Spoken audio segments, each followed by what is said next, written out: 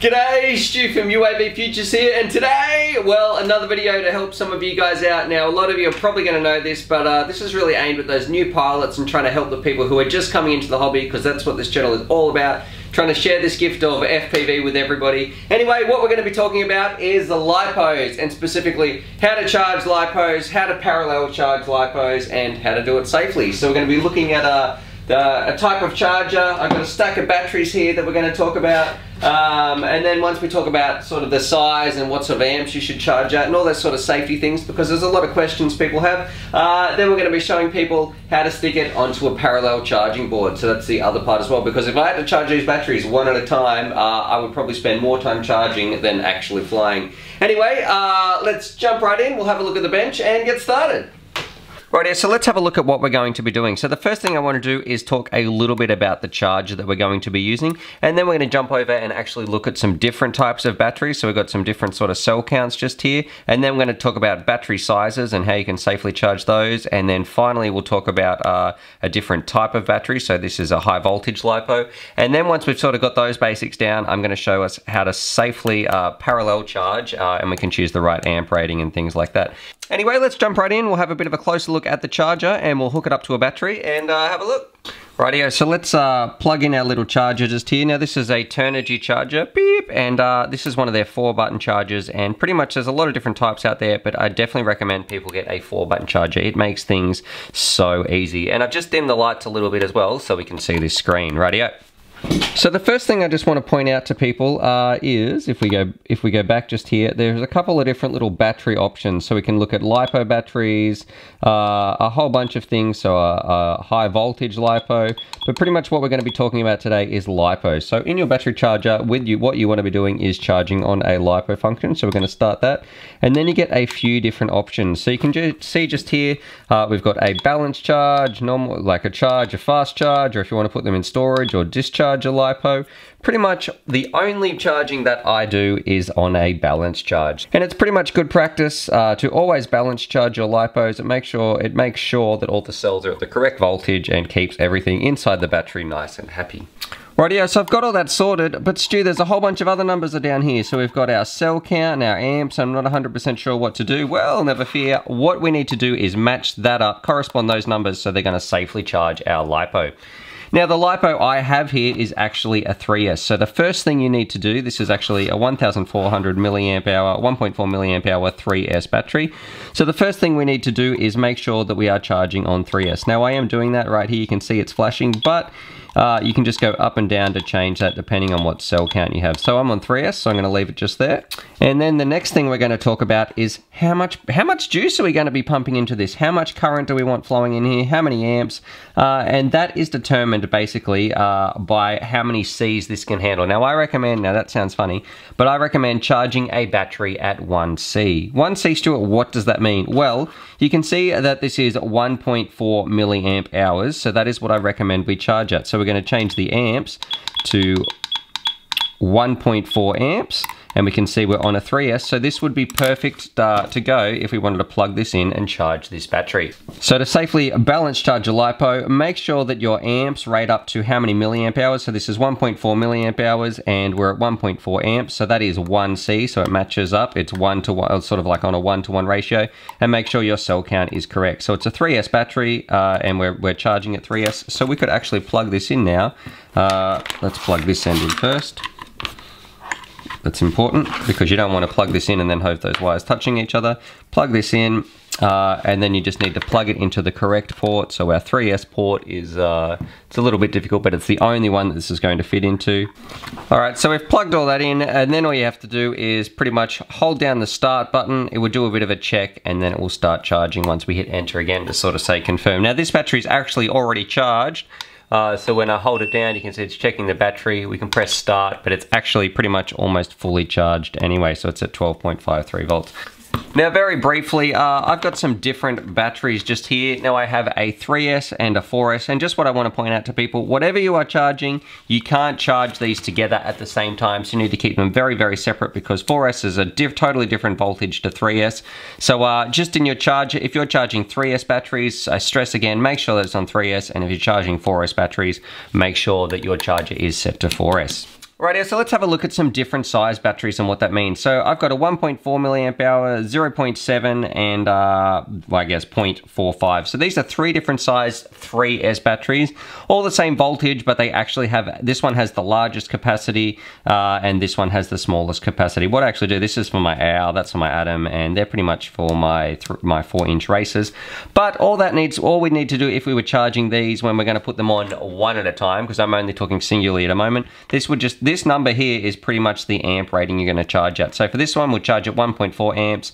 Have a guess what you charge this one at. If you said 0.7 amps, you would be correct. Now this one actually doesn't have it in the point. It's got 450 milliamp hours. So that would be 0.4 or 0.5 you can charge this at. And it's very important, especially the smaller battery that you go, that you match it up nice and close. So sometimes if I'm in a rush, I might charge this at 1.5 or 1.6, but I really wouldn't recommend going higher than that. Look, a lot of people do, but just to stay safe, and I would hate to see anybody sort of burning themselves, or worse, burning some houses down or anything like that. Just charge them, put the C rating, put the amps pretty much based on this number right here. So 1.4 to 1.4 amps, etc, etc. Right here, so that's all well and good, Stuart, but I want to know, how do we use a parallel charger? Because these things are totally worth it. I think this one was like 20 bucks from eBay somewhere, but they are definitely fantastic and cut down your charging time a ton. Because on average, if you're charging at 1C, so 1.4 amps, say for this one, for a 1.4 milliamp hour battery, that is going to take about 1 hour. So pretty much this thing is going to cut down your charging time by 6, because in a perfect world you could charge 6 at once. So let's talk about how we actually go about hooking them up safely to a parallel charger. Right here, so this is the parallel charging board right here, and what this does, this actually just connects straight up to my little charger, and then we can actually connect up to 6 batteries at a time.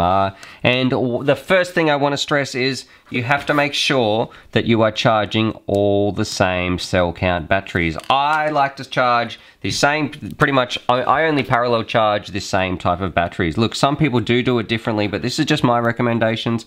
I will only charge the same type of batteries together that are the same size and the same cell count and the same C rating. So that's why I sort of like to buy my batteries in bulk, so I don't have a whole range. But pretty much I have got a ton of these bad boys, so that's what I charge them all together. So don't mix and match your batteries, just charge the same battery type if you're going to use this parallel charging method. But let's get started and talk about it a little bit more in depth. Now there's a few things to consider when you're going to charge your battery. Number one, you can't actually just stick any number of these on here at any sort of charge level, because it actually does make a difference, because these things are going to try and balance each other out. So it's very important that their cell voltages are close together. Now when we're going to charge on the parallel board, it is really important that the cell voltage inside each one of these is pretty much around the same level, or within 1/10 of a volt. So on your little battery checker just here, and this isn't the best example because these are all fully charged because I'm about to go flying later this afternoon, but we can see here, we would check it and we're going to look at its first cell and it's saying 4.19. But what I want us to pretend is, let's say it is at 3.7. Now within 1/10 of a volt, we could charge this, if we stuck this on here, we could also put on any other batteries that are between 3.6, I guess, or 1/10 of a volt. So if I wanted to I'd put all the batteries that are about 3.7 volts on here. I'm going to show you an easy way, I'm going to cut to this now, on how I actually keep track of what their cell voltages are. Right, so here's a good little tip for people, and this is how I charge my batteries anyway. So when we're going to use the parallel charger, because we want our volts to all sort of be similar in there, what I actually do, after I measure each one of my batteries, I record what the first cell is going to be. So if I charge this one up and it was 0.75, I would sort of stick it just here, and this just sort of helps me keep track of all my batteries as well, because I have quite a few to check.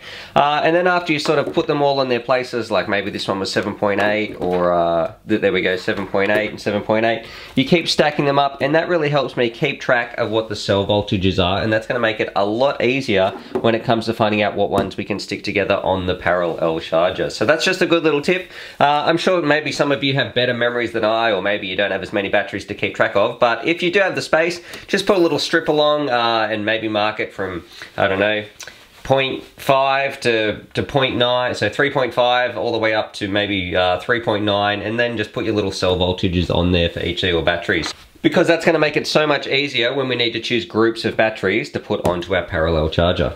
Alrighty, so let's say we've checked some of our batteries, and just because this has 6 pads on here doesn't mean you need to charge 6 batteries at once. You don't have to force yourself to do that at all. The most important thing is that all the cell voltages are at a relatively similar, or within 1/10 of a volt of each other.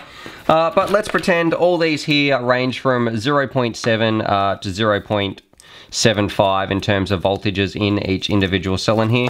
So we could connect all those up, and we would have five little batteries connected up to our parallel sort of charging board. And you'd also have their balance lead plugged into the outside of the 3S parts around here. So this is a 3S port, this is a 3S port, this one just here.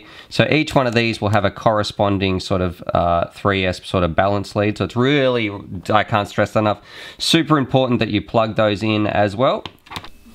And a good little tip on my balance charger anyway, now look, yours might be different, your sort of parallel board, but I know the little red wire is always the one that is facing inwards, because you don't want to plug this around the wrong way, because you will get a little bit of a short. So really make sure, excuse me, that you're being careful when you plug in your balance lead to each one of these. It doesn't actually matter if this battery here, say this was plugged in, if I plug the balance lead into this side or into this side, that doesn't matter. Just make sure that each one of these each one of your batteries is at least plugged into one of the 3S ports around here, if you're using 3S batteries. If you're using 4S batteries, then you'd be in the 4S ports, 2S batteries in the 2S ports, etc, etc. Right, so let's pretend we've got 5 of these 1.4 milliamp hour batteries into our parallel charging board. What do we do then, Stuart? What sort of numbers do we put into our charger? Alrighty, so let's jump over and have a look at our charger. Alrighty, so in our hypothetical world, we've got five of these bad boys hooked up to our charger. So we need to make sure we're still on 3S, yes, but what are we going to do about the amp rating here? Now this is pretty much the combined total of all the batteries in milliamp hours. So because we've got 5 of these, it would be 5 times 1.4, which is actually 7 amps. So if I wanted to, I could crank this up to 7 amps. There we go. And this would be great at charging 5 of those batteries. That would be charging them at about 1C each per battery. When you sort of divided this number by 5, you're going to get 1.4.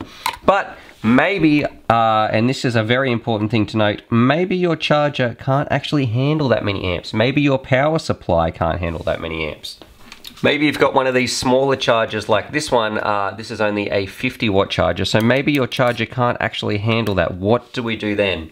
Well, it is totally fine to charge this at a lower, it is totally fine to charge a battery at a lower amp rating. So go down to something, maybe let's say we just want to charge at 5 amps for 5 of these bad boys. Or even let's put it down to 4. Maybe let's pretend you've got a really low sort of smaller, oh my dog's barking, a sort of smaller battery charger just here, a really low power supply, and you can own 4 amps might be the maximum that you can charge at. That is fine, that's totally fine, it's just going to probably take a little bit longer. So once you've got your amp rating set and you double check that you are charging the correct cell count of all your batteries, and make sure you are not mixing up the 3S or the 4S, so just making sure you're using the same type of batteries, hold down your start button and it would start charging all your batteries at once and save you a ton of time, because you're not going to have to be swapping them in and out, just going to be charging them all at once.